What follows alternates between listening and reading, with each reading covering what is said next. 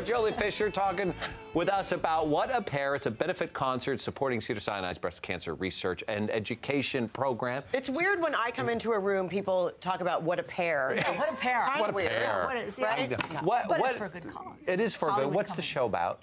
The show is about, well, it's Breast Cancer Awareness Month, and we have been doing this show for 10 years. Hard to imagine. I was just talking about this, how, you know, we still are fighting the atrocities of AIDS and cancers and animal rights and human rights and equality and all those things, but you ask someone who's in this business and to do what they love to do for a great cause, and even if you have 73 children, you go, I get to sing a song? Sure, I'll be there.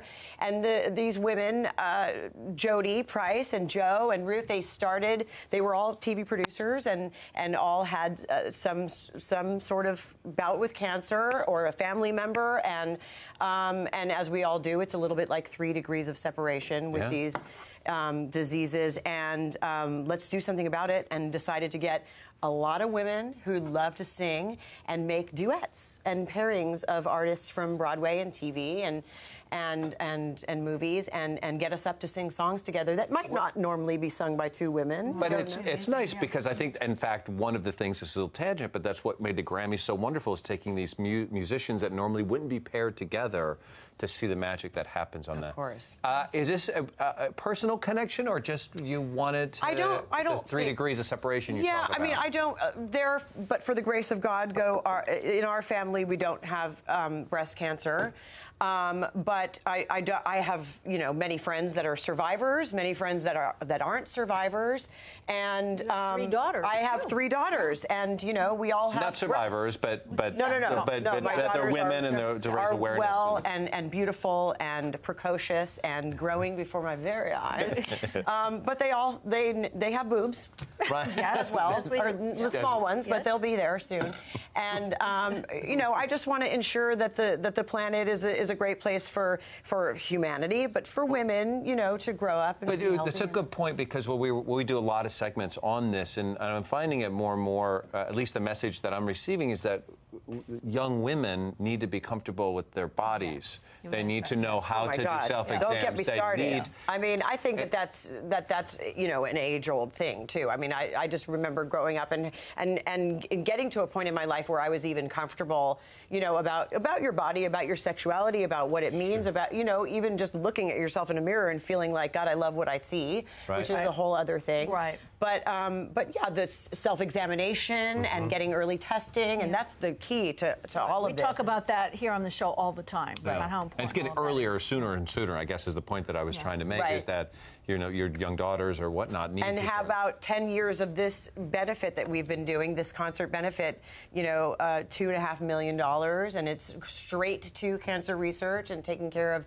this community of people, and Cedars-Sinai Hospital in specifically, and it's a great show. Yeah. It is a great show. We have you. We can watch you singing right now at last year's benefit. Okay. So let's take a look at that right now. Yay for Jolie. Yay for Jolie.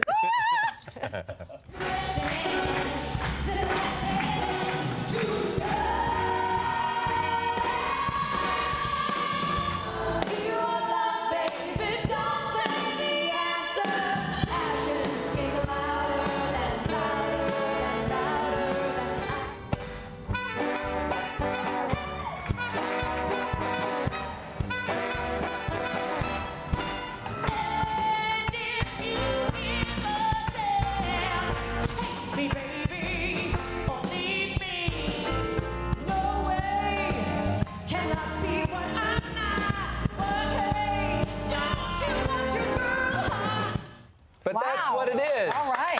It's a night to show off and have fun. You're comfortable in that. You're comfortable in that, right? Sure. Showing off. Sure. You like being up on stage? I mean, is it really where you're, like, you know, people say this is where I'm meant to be, was there? I do. I mean, the people say, you know, which one would you pick? I don't make me choose. But between you know, what, that and acting? Yeah, me in front of a camera. But which one would you pick? Okay, I pick this right now. Right now. This is my favorite day ever. Okay. Mine too. You know, my father was Eddie Fisher. My mom is Connie Stevens. She's doing a play right now. She's on stage doing a show in Kansas City, and so we're gypsies. We are gypsies. We don't. Did you, sometimes you feel like you're born into a family, so you just have to do that. Was there ever a point you kind of went, no, I don't want to do that. It was either this or a life of crime.